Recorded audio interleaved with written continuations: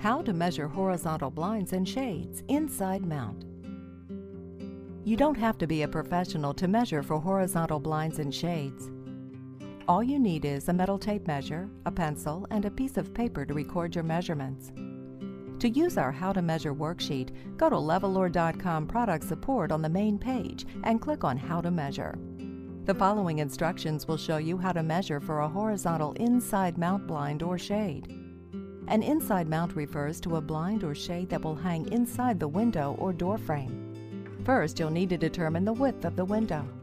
Using your measuring tape, measure your window in 3 places: across the top, in the middle, and at the bottom. Measure from inside the jamb on the left to inside the jamb on the right.